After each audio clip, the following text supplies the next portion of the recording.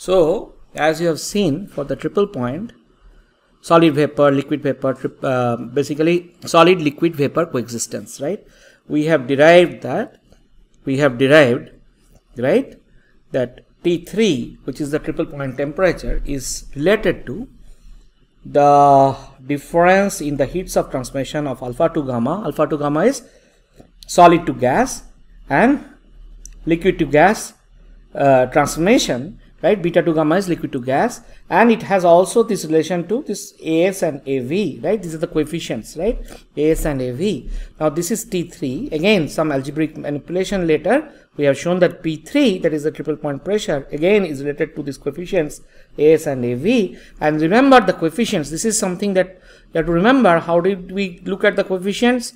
We did this thing, right? P equal to P naught e to the power minus chi. So P naught, basically, for example, e to the power minus chi. So here P naught is the coefficient, right? Here P naught is the coefficient. So we can basically, the coefficients are related to the P vapor or P sublimation, means the temperature at which sublimation occurs, or the pressure at which sublimation occurs, the temperature at which sublimation occurs.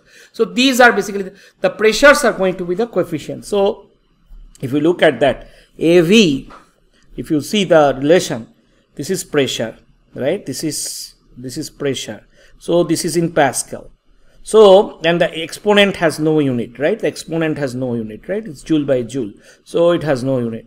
So obviously AS. So basically AS comma AV, these are basically going to be units of pressure. So these are units of pressure.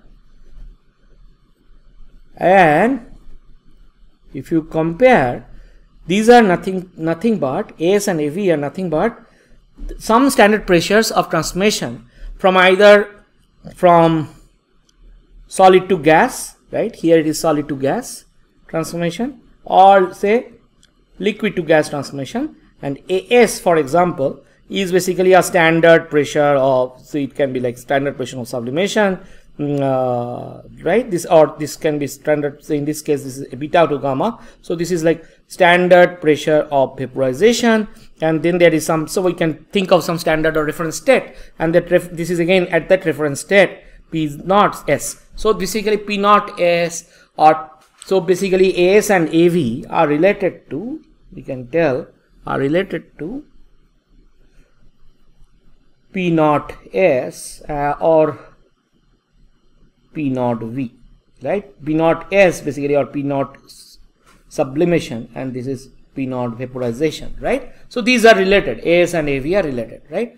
AS is related to P naught sublimation and AV is related to P naught vaporization. Now see, you have this, then think of this, you have this relation.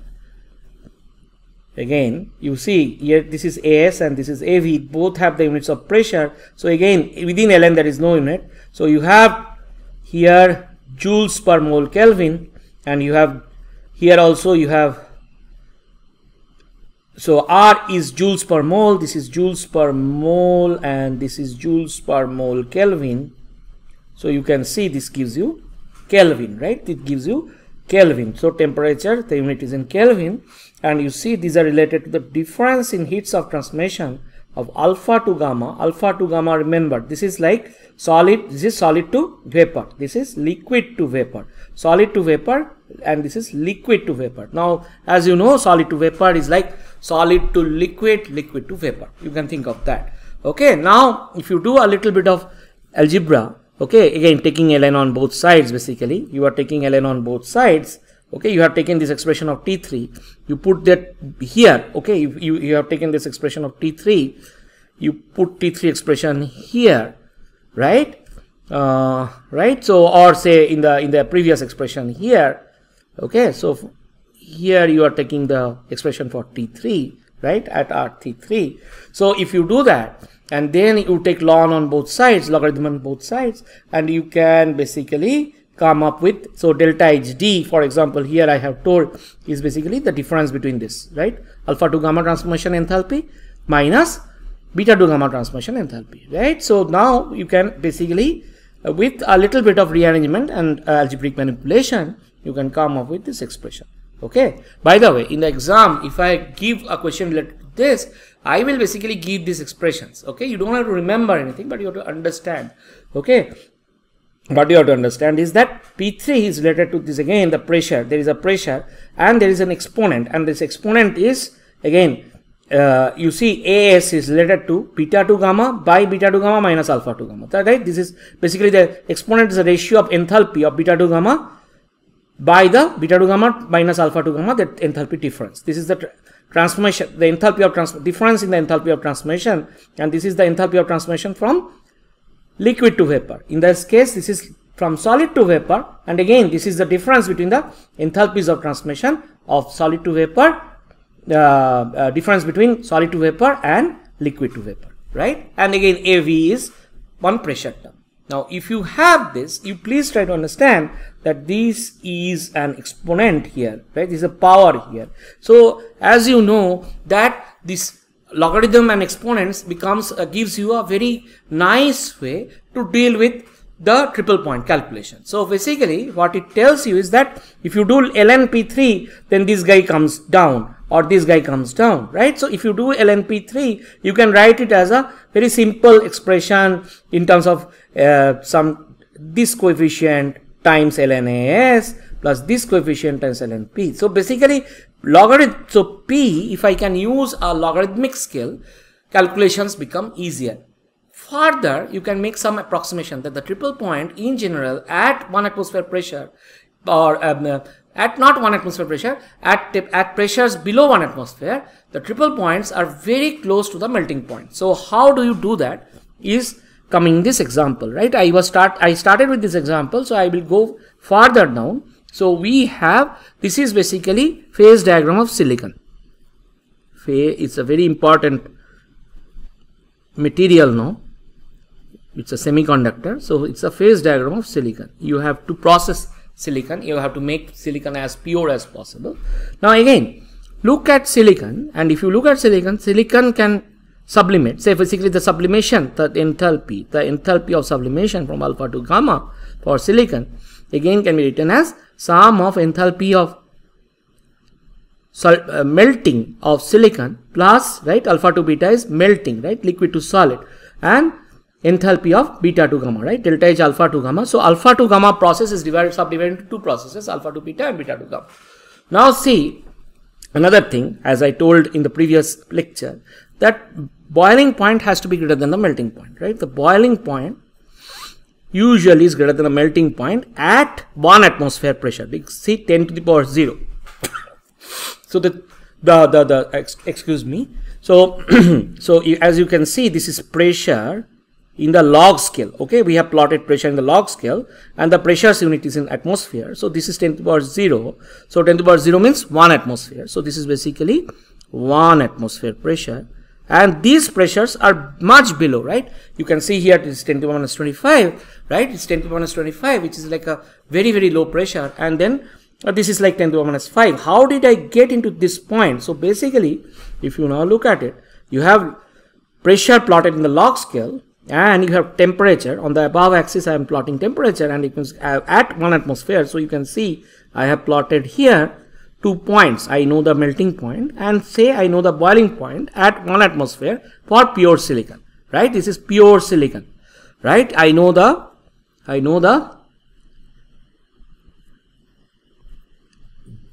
at pure silicon, this is room temperature. So this is 1 atmosphere, and this point corresponds to room temperature.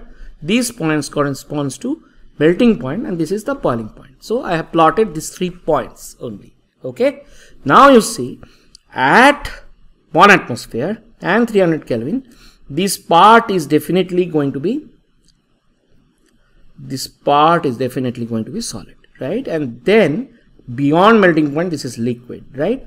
And then beyond, so this part is liquid, right? This is solid, this is liquid, and this part is basically the vapor, the silicon vapor, right? So because it is above boiling point. Now this is all at 1 atmosphere, right?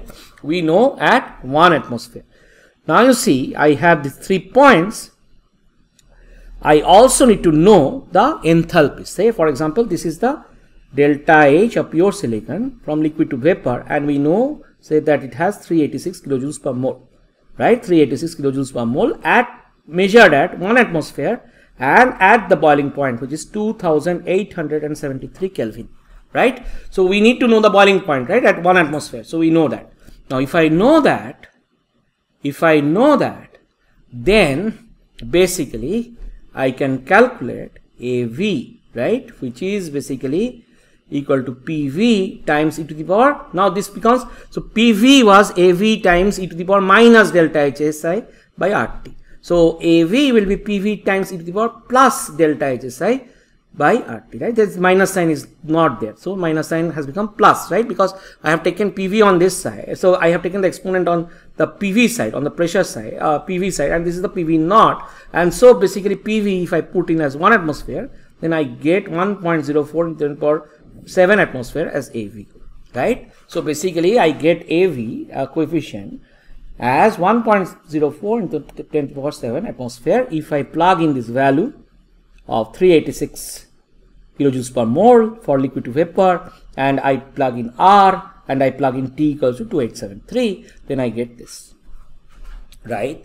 Now I also know Tm, right? I also know Tm. Now I make an assumption. I tell that in such a setting, the T3 is not very much different than Tm, because T3 has to lie between melting and boiling point, right? So if T3 has to lie between melting and boiling point, we are assuming that, let us assume that Tm at 1 atmosphere, that 1685, that T3 at whatever be the pressure, I don't know the pressure yet, but I am assuming T3 to be 1685.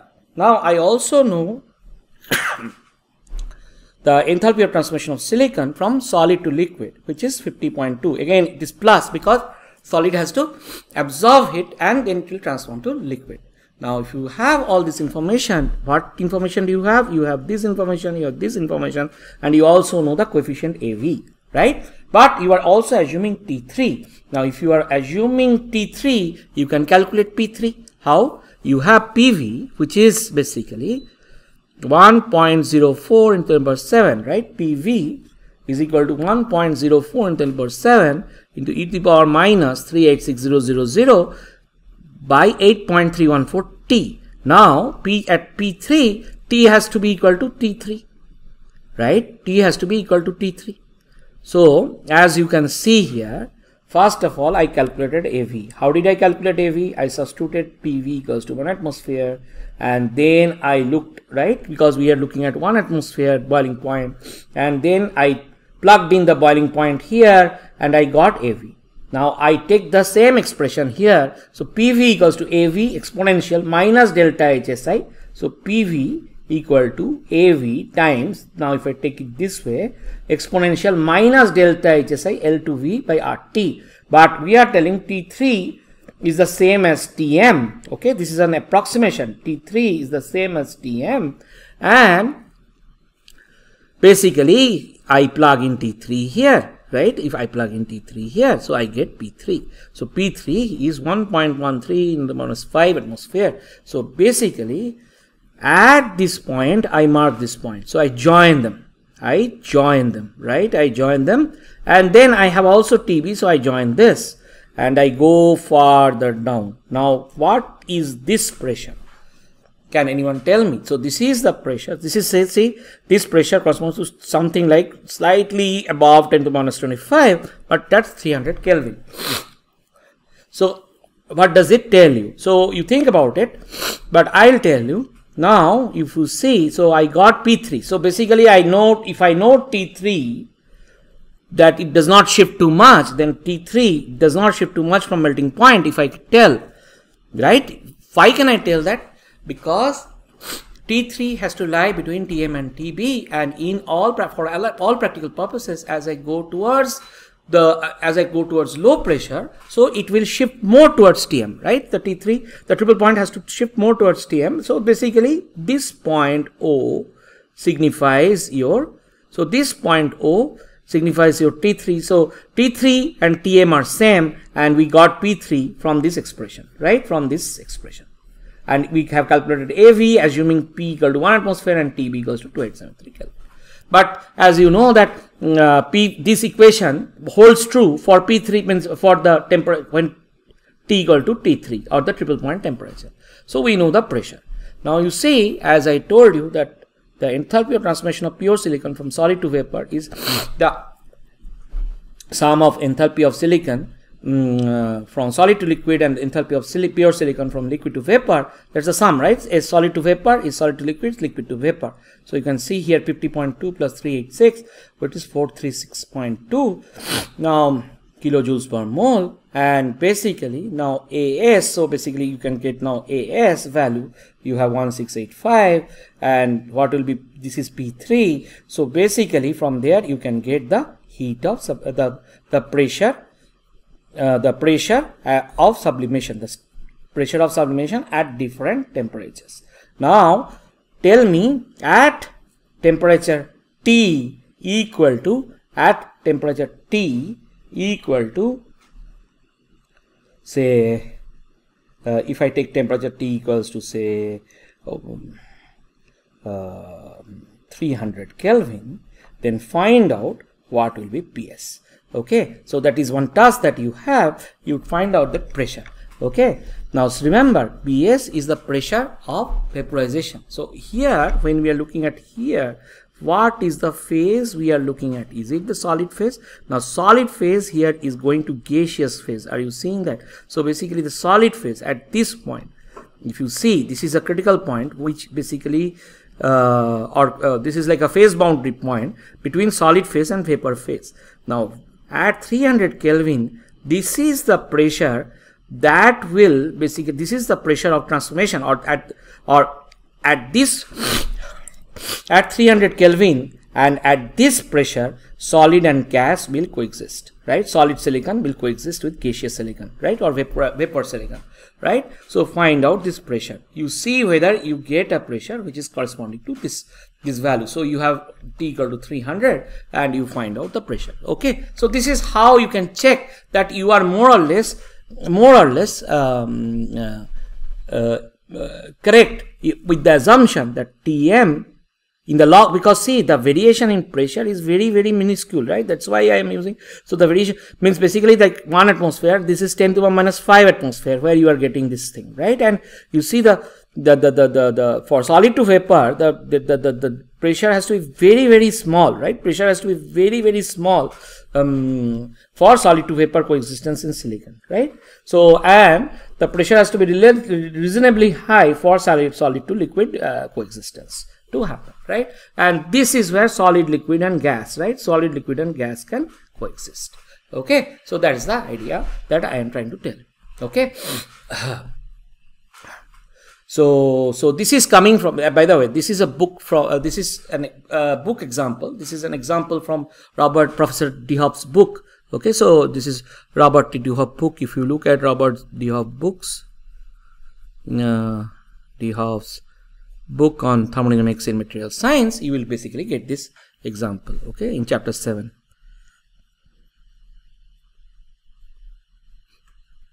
You will get this example. It's a very nice example and a demonstration that Tm and T3 does not really change too much, okay. And as you can see, what we have done, we have taken a baseline of 1 atmosphere and we are looking at pressures that are lower, and as we know that the triple point always will shift to the triple point where solid, liquid and gas will coexist, will always shift to lower pressures, right? It will always shift to lower pressures. You can think of any other example, you can repeat this the same idea, and you will basically see that the triple point always shifts. The triple point is where the solid, liquid, gas coexistence in most of the pure substances basically shifts towards lower pressures, right? Near the melting point, right? So now there is one very important example that I'll give. Okay, again, it comes from a problem that is given in an exercise in Professor de Hoop's book. Okay, so this problem is basically, so as I told you, so this is again the way I have drawn this. These are all, assume that these are all basically, this is not like I am taking it from a CalFAT database or something. This is an approximate analysis, but although it's an approximate analysis, it gives you a very good approximation of the actual values. Okay, I am not taking the CalFET, I am not taking the database that is basically coming from the experimental data and fitting it to some curves. I'll come to how this CalFET procedure is done. I'll give a brief about how this is done, but please try to understand these are basically approximate free energy curves. So these are basically the molar free energy curves as a function of temperature for 3 phases. Okay, in pure titanium. So this is the epsilon phase or the FCP phase. As you can see, as you go towards, as you are in the lower temperature regime, so basically less than TA or T epsilon beta. Okay, A is nothing but T epsilon beta. As you are less than T epsilon beta, you see epsilon to be the lowest energy phase, right? Epsilon, so basically below A, epsilon is the lowest energy phase, right? This is mu versus T. Remember, this is not a phase diagram, right? This is basically giving you 3 free energies. One is for liquid, one corresponds to beta, one corresponds to epsilon, right? This is the epsilon free energy as a function of temperature. Let us assume the pressure is kept constant at 1 atmosphere or 1 bar. Okay, pressure is kept constant 1 bar. We are looking at the variation in free energy as a function of temperature, and this is pure titanium. And as you can see, below TA, epsilon, right? Epsilon has the lowest energy below TA. Then between A and B, that is below TB, which is the epsilon. So B is basically a very special point. So I'll come to that. But as you can see, between A and C, look at the green curve here. Look at this. This is the green curve corresponds to the energy of the BCC phase beta. Okay, BCC allotrope of titanium or BCC structure of titanium. Okay, or the BCC phase of pure titanium, which is beta. Right now, as you can see here, in this regime between A and C, this has the lowest energy, right? This has the lowest energy from the diagram. So basically here, if epsilon is stable, here beta is stable, and here, as you can see, this blue corresponds to the liquid phase. The blue curve corresponds to liquid phase, which has higher energy up to C, but beyond C, titanium has become liquid, right? It has become liquid. So now I will talk about metastability. Metastability is when does it happen? Metastability is means basically a phase that has higher energy somehow appears because the lowest energy phase somehow does not form. For example, diamond has formed instead of graphite, although graphite is the lowest energy phase of carbon. Somehow, due to certain conditions, you see that graphite is absent and you have formed diamond, and diamond to graphite transformation does not take place at all. So it remains as it is unless you give a very large energy, or there is a very large energy input. Diamond will remain as diamond. It does not convert to graphite. Okay, so you will soon see that in steels, for example, there is some phase called cementite.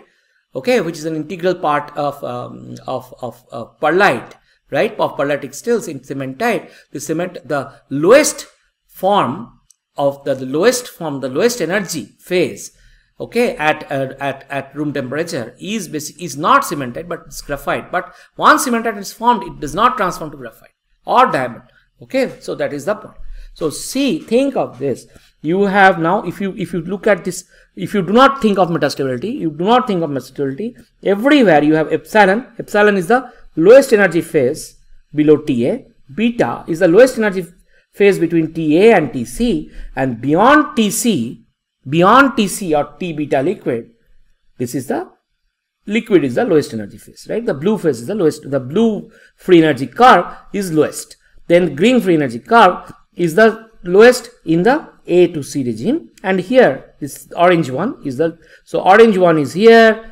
So if you look at that, orange one is here and the green one is here, and this is where it is the liquid, right? The blue one, right? So basically you can see that this coexistence happens if you have no metastability. Now think of this. So I'll just try to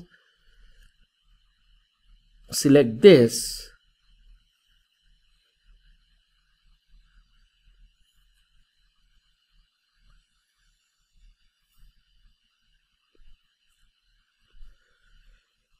And I'll paste it. Now as you can see here, I will erase this curve. Now if I erase this curve, there is no beta. There is no beta. And you have now only one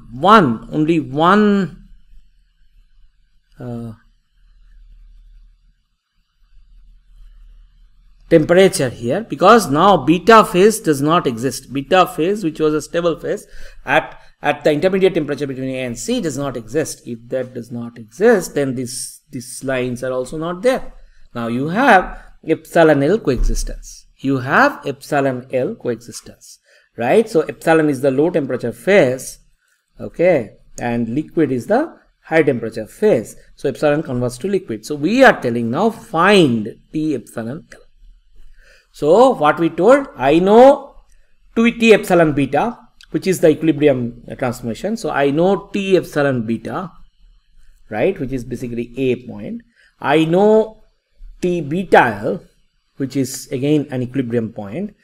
I want to find T epsilon L, which is basically, see, the T epsilon L should not have appeared. If there would have been beta, then T epsilon L does not exist, because this is that much higher, the energy is much higher than the green phase, right? The green curve. The green curve corresponds to beta phase. So beta phase will obviously appear below this, right? So basically beta phase is more favorable here. However, because of some reason beta phase is not formed. So what is this temperature? And that's what I am telling here.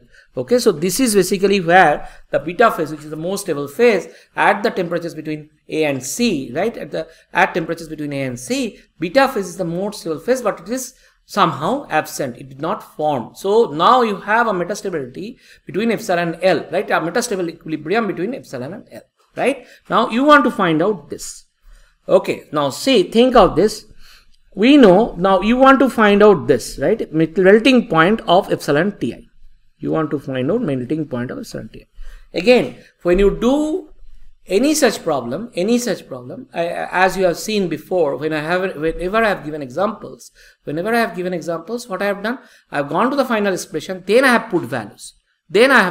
I don't put values from the beginning, okay, because then sometimes you may make mistake in getting the correct expression. So first of all, if you think of melting point of epsilon Ti, you have to think of this equilibrium, right? The free energy of epsilon, this is the metastable equilibrium, that the free energy of epsilon equal to free energy of liquid. That's a metastable equilibrium. Now think of this, if mu epsilon equal to mu liquid, I can take mu beta out on both sides. So now you have mu epsilon minus mu beta equal to mu L minus mu beta. Now if you think of this, the way we have written, that means this is delta mu beta to epsilon, and this is delta mu beta, this is delta mu beta to epsilon, which is basically minus of delta mu epsilon to beta, right, which is minus of delta mu epsilon to beta. Okay, and this is happening at what temperature? So this is happening at T epsilon L. So that means this equation is also valid at T epsilon L, right? And we want to know what is T epsilon L. So now think of this. You also know, for example, the delta Sm, that's the entropy change. So obviously the entropy, so the more stable phase, that higher temperatures, the more stable phase will have more entropy. So if you think of that, then delta Sm epsilon to beta, which is Sm beta minus Sm epsilon, which is equal to plus 3.6, right? Sm beta minus Sm epsilon at 1155 Kelvin. So Ta equals to, so basically T epsilon to beta is equal to, or T epsilon beta in short, is equal to 1155 K. And for epsilon to beta transformation at T epsilon beta temperature, the entropy change is plus 3.6 joules per mole Kelvin. Remember, it's plus 3.6 moles per joules per mole Kelvin. And as you know that at T epsilon L, okay, as you know from this curve, that at T epsilon L, the free energy at T epsilon L, nu epsilon is greater than mu beta, right? The free energy of epsilon is greater than free energy of beta at T epsilon L. So now think of this, you are doing an integration, okay? You are doing an integration, okay? And also remember, we are doing it at constant pressure, and you know mu equals to minus S, small s, okay? This is entropy per mole, dt plus V dP, and it's constant pressure, so it is minus S dt, because dP goes to 0. So you have minus Sm dt, okay? So similarly, you can write d mu beta to epsilon is minus delta Sm beta to epsilon. Remember, it is minus delta Sm. Why? It is minus S dt, and you see, you are going from beta to epsilon, right? Minus delta Sm beta to epsilon, okay? And what is the temperature? You started with TL, right? You were here, you were in the T epsilon liquid, right? That was your temperature, right? This is the equation we have written at T epsilon liquid, right? This is T epsilon liquid or TB. So this equation is valid at TB, right? So if you see, we are starting with T epsilon L and we are going to T epsilon beta. Now you please note that this is beta to epsilon. So basically you are looking at beta to epsilon transformation. Now beta to epsilon transformation. So this is basically epsilon to beta transformation, which is plus. So beta to epsilon will be negative, right? Okay. So basically, so delta minus delta Sm beta to epsilon is nothing but delta Sm epsilon to beta. And this is nothing but T epsilon beta, right? This is T epsilon beta minus T epsilon liquid. So this is your first equation.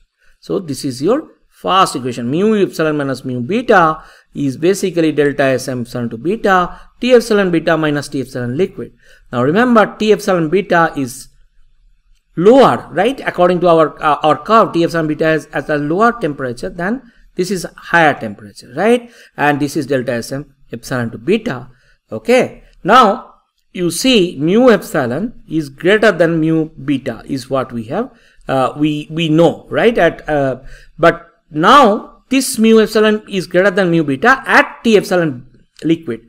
Now, but at T epsilon beta, just below T epsilon beta, for example, mu epsilon is less than mu beta, right? So these are the things that you have to understand. And if you see, I just use this equation mu equals to minus S dt to get this equation, right? And I have taken T epsilon L as the reference, right? This is the temperature that I want to find out, right? But T epsilon beta, the equilibrium temperature is known, and we know delta Sm beta to epsilon, okay, beta to epsilon at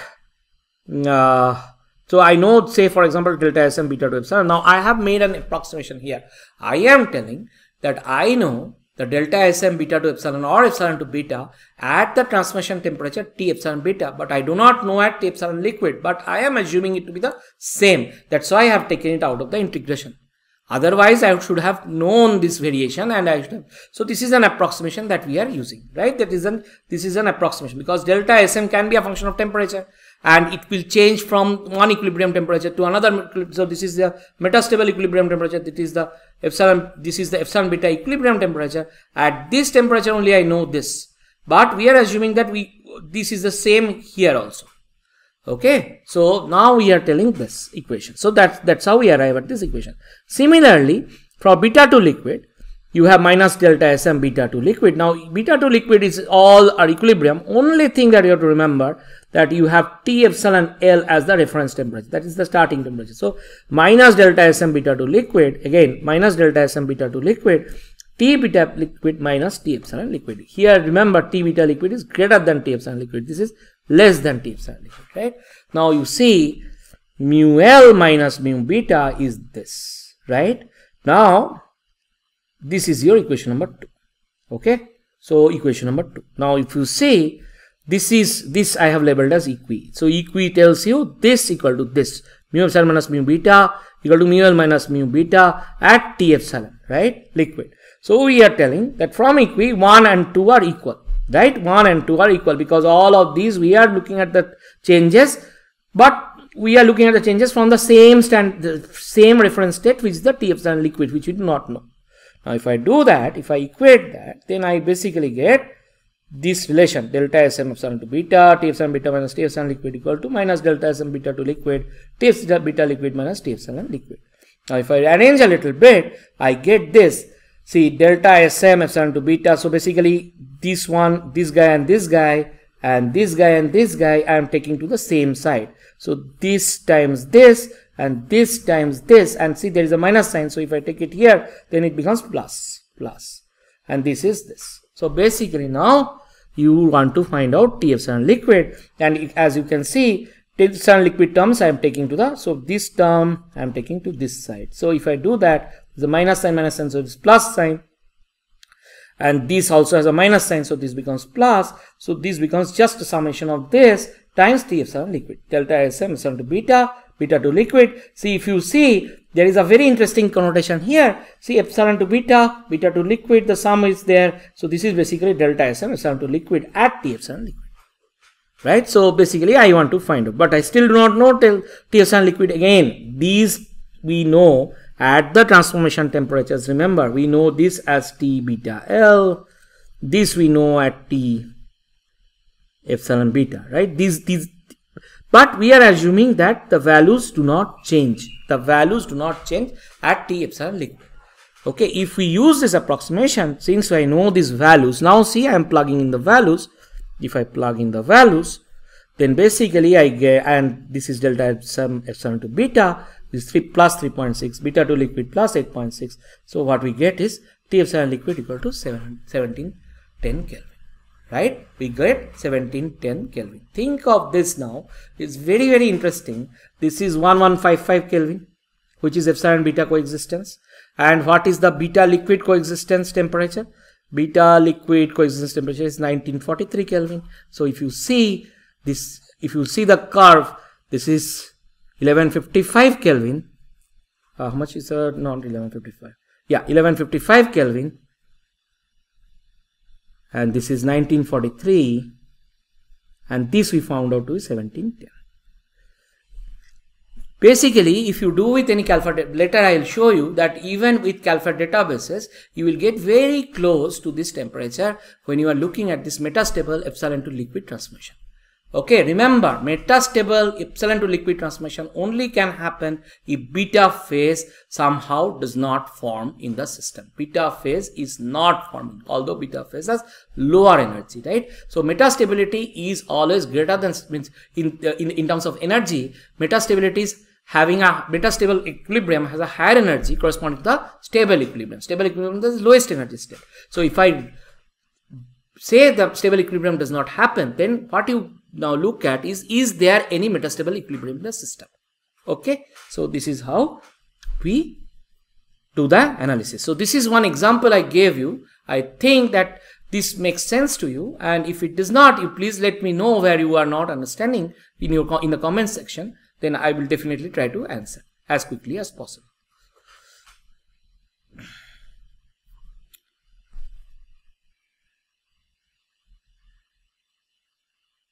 So this you don't have to care about. So I have already done this, so you don't require to look at this. Means this is one more approach by which you can get it, but I don't think that is required. Again and again, what I am trying to say, only thing that, see, I have come up with an expression. I have come up with an expression where I haven't used any values. At the end only, from in this expression that I have derived, I plug in the values and I get the metastable transformation temperature. Okay, so this is something that you should follow. Now I come to a very interesting topic called thermodynamics of solutions or mixtures. You can call it thermodynamics of mixtures. Okay, mixture means you are now looking at a multi-component system.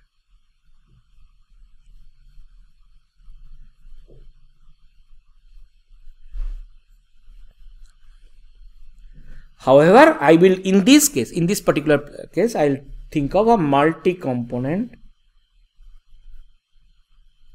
So there can be solution, say for example salt dissolving in water. So you have two components, salt and water, and it forms a solution or a mixture, right? Or sugar water mixture, or say for example copper nickel mixture, like copper nickel alloy. It's a mixture of copper and nickel.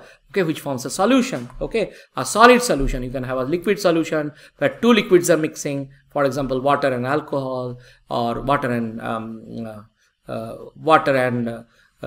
oil, okay, at some high temperatures they mix. So two liquids mixing is one case, a solid dissolving in a liquid is another case, or two solids mixing is also another case. Okay, these are all like, one is a solid solution, one is a liquid solution, one is some sort of a, see, ultimately sodium chloride is mixing with, so sodium, a solid mixing in a, so in a dissolving in a liquid, right, forming a solution. So we are looking at all of this. However, we are looking at non-reacting. Okay, so we are not currently we will not consider reaction, but soon I will consider it. But this is a non-reacting system. Currently we are considering multi-component non-reacting system. The first thing that comes in is, I will define now formally that, see, I have already defined something called a partial molar quantity, but I will tell you what does it. So for example, I have introduced chemical potential, right, for a multi-component system. I have already done it. So these quantities like chemical potential are called partial molar quantities or partial molar. Some books like De Hoff's book calls it molal. Okay, so partial molar or partial molal quantities.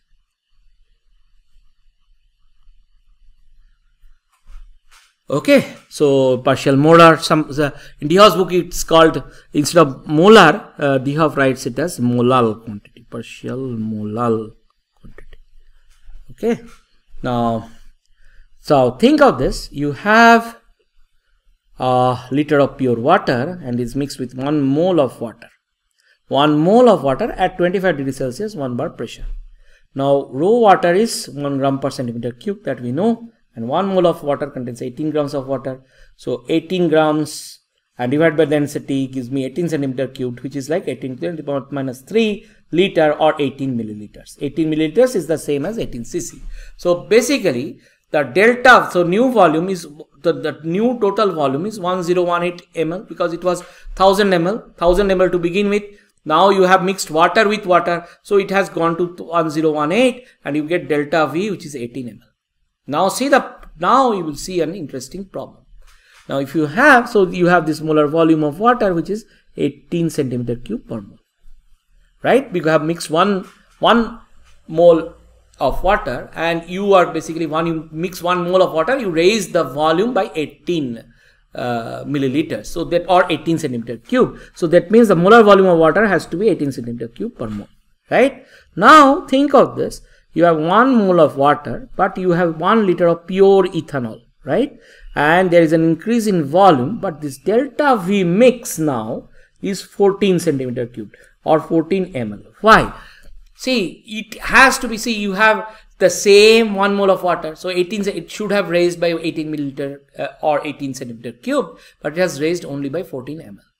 This is because of the association of water molecules with the ethanol molecules. What will you see if you look at the microstructure? If you look under a microscope, you will see, means a powerful microscope, you will see that each water molecule is surrounded by ethanol molecules. Again, each ethanol molecule is surrounded by water molecules. So there is some pack, means the packing happens in this say fashion. Like you have water molecule, you have say a water molecule, and then there is this ethanol molecules, and then again you have one water molecule,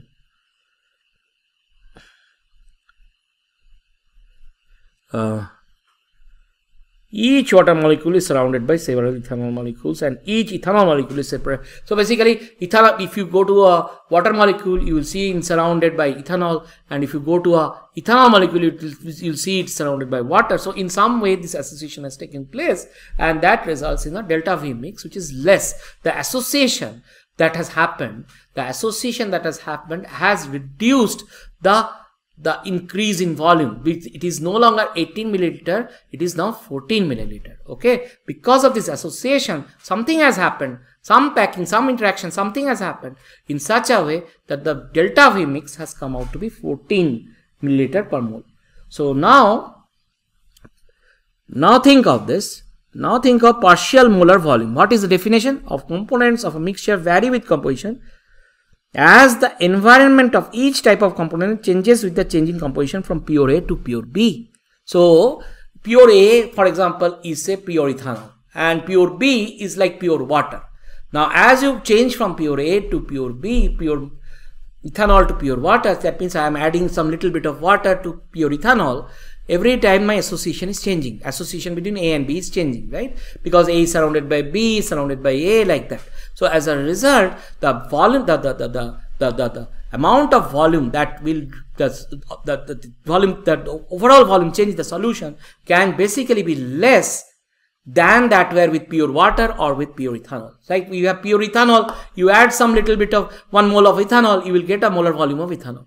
Now if you add water to 1 liter of water, you will get the 1 mole of water, you get molar volume of water, right? You get molar volume of water when you, the exact molar volume of water when you add 1 mole of water to 1 liter of water and find the change in volume. That change in volume is the molar volume of water. Similarly, for pure ethanol, if you add 1 mole of ethanol and you find the change in volume of the mixture, then you can tell that is the molar volume of ethanol. However, when it changes from A to B, that is from pure ethanol to pure water, right, you are adding more and more water, so that you go to such an extreme dilution that ultimately it's all pure water. There is no ethanol left. But you think of this as you change from pure A to pure B, what is happening is because of the association between A and B and because of the interactions between A and B, what you will see is the volume change, the delta V is not that of, which does not correspond to the molar volume of ethanol or molar volume of water. It is something different because of the way association has happened. Okay, we will look at how this association happens, what are the different interactions that can happen, like AA interactions can happen, BB interactions can happen, AB interactions can happen, which interactions are stronger, which interactions are more favorable. All these things basically lead to this change. Okay, and that change, that the amount of the contribution of water to the volume change of the mixture of ethanol and water is what is called as partial molar volume. So if you think of this, see, this is the partial molar volume of water. So this is again from Atkins' book. I have adapted this drawing. So if you look at that, this is partial molar volume of water, this is partial molar volume of ethanol, pure ethanol in centimeter cube per mole. As you can see, this is basically, if you think this is basically changing. Now this is 0 to 1.0. So here you are looking at, like, say for example,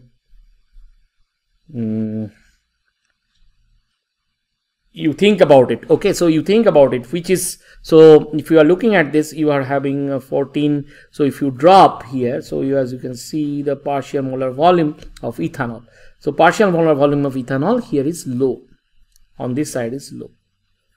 On this side it is very, very high, right? On this side it has increased. So is it, so, and again for water it is here quite high, which is 18. Are you seeing that? 18 centimeter cube per mole. So that means this is the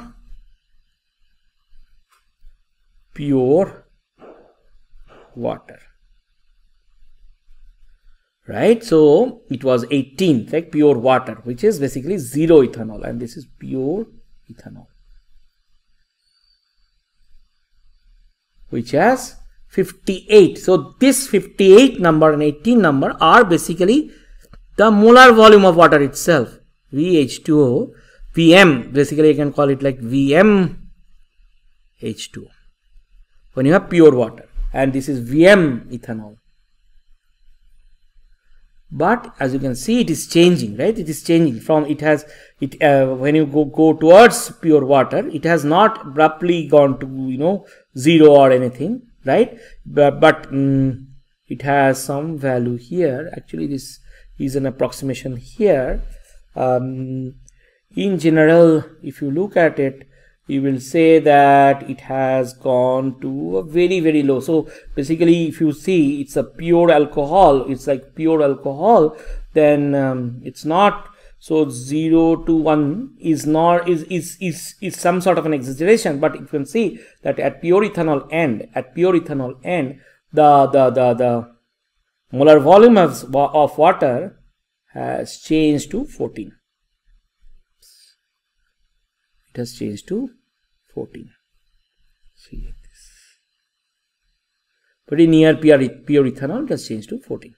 So you remember, please note that the partial molar volume does not exist. Basically, it is like if you see that it is going towards 1 and it is going towards 0. So it's not like, it is like 99.99%. It means it's like it's not full 1 pure ethanol. If you think that way, also is fine, but it is like pure.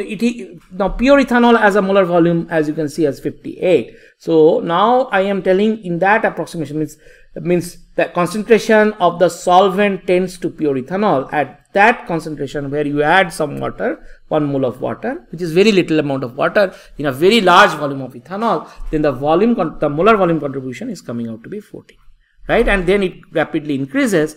As it increases, so as you can see, this is the molar volume of ethanol, right? Molar volume of ethanol increases, and as the partial molar volume, it goes to. So this is for the ethanol. This is corresponding. This is the V bar that I am plotting in this curve. This is the V bar that I am plotting in this curve. Okay, of ethanol, right? So this is the molar volume of ethanol. How does it change? How does it change? It changes. It drops. You see, molar volume of ethanol drops as you increase the amount of water. Molar volume of ethanol drops as you increase the amount of water, and it goes to somewhere like between 14 and 16, something like 15.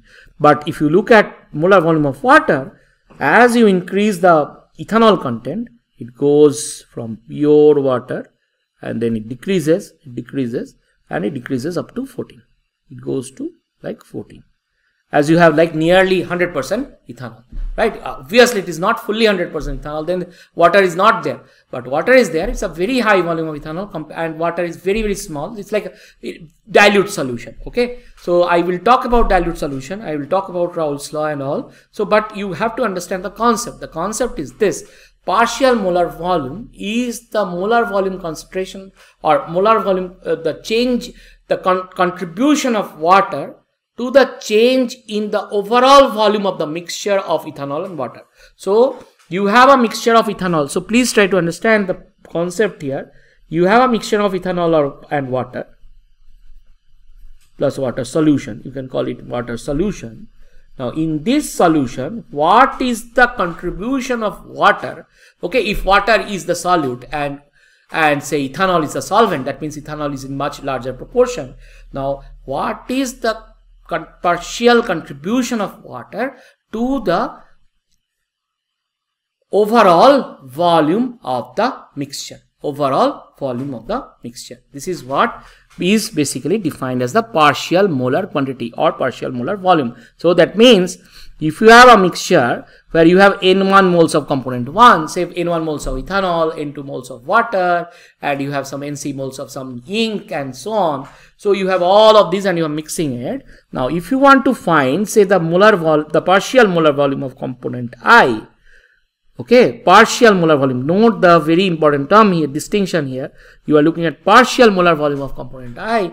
You want to see the overall volume of this mixture, how the overall volume changes as a function of change in the mole number of I, keeping temperature, pressure and mole number of all other components fixed.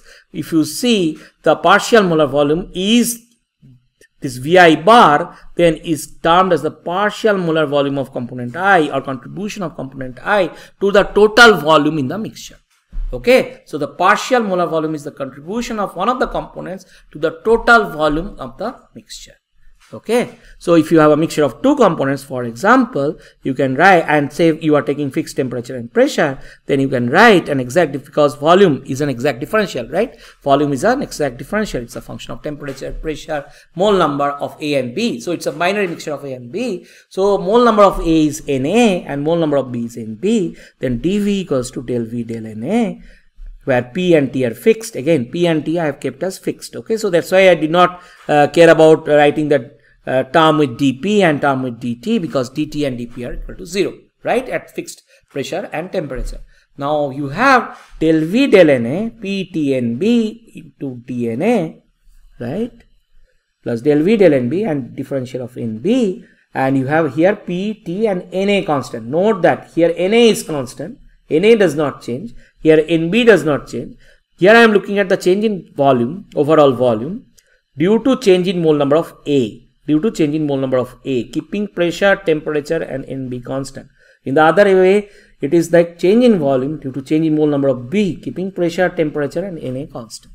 Now this you can express as V bar dNA plus V bar B dNB. Now think of Euler equation. Euler equation tells you V is nothing but V bar Na, because you have done this Euler equation. So it's analogous to Euler equation. See, ultimately, if you integrate this, for example, the amount of Na and NB are fixed, say. If the amount of Na and NB are fixed, so you are going from, say, if you want to integrate, it goes from 0 to Na, and this goes from 0 to NB. But overall Na and NB are fixed. So at amount of Na, if I add more Na, I have to take out more some NB, right? So basically, if that is so, then basically you can write that V equals to nothing but V bar ANA plus V bar BNB. Okay, this is exactly analogous to Euler equation, which we wrote as U equals to PV minus TS plus mu I Ni. So if you do that, then dV equals to V bar A dNA plus V bar B dNB plus Na dVA bar. See, there is a Na and the differential of the molar volume of A, and there is a differential of the molar volume of B. Now compare 3 and 1. Compare this equation to 1. Now if you do that, you see VA bar and VB, see Na dVA bar, right? Change in the differential of the molar volume of component A and differential of the molar volume of component B. So differential of molar volume of component A is weighted with the mole number of A, and this is weighted with the mole number of B. What you are getting, Na dVA bar plus NB dVA bar equal to 0, right? So that's the idea. So in general, if Z is a total, Z or Z represents total property of a mixture, Zi bar or Zi bar is the partial molar property of component I in the mixture. Partial molar component property of component I in the mixture is given by Zi bar. Okay, you have N1 moles of component 1, N2 moles of component 2, Nc moles of component C in the mixture.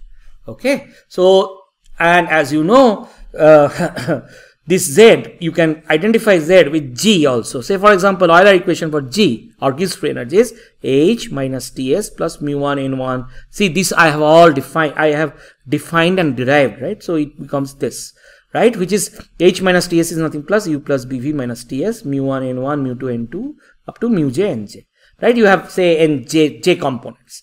Now, as you know, if I do dg is du plus pdv minus tds plus vdp, right? pdv plus vdp, and this is minus sdt. Then mu 1 dn1, mu 2 dn2, n1 d mu 1, n2 d mu 2, right? Now, if you think of that, you have du, since du is tds minus pdv according to first law, so du, pdv and tds cancel. So you have vtp minus sdt and all these terms, right? Now, what I am telling is this is vgv minus sdt plus all these terms, right? So this is your equation 1. But we also know G is a function of temperature, pressure and mole number, and we can write an exact differential which is del G del Pt Ni, which is basically V, del G del T is minus S, dt, Pni constant, and there is this summation, right? We are writing this entire thing as summation, del G del Ni dni, right? Del G del Ni dni. Remember, del G del Ni dni.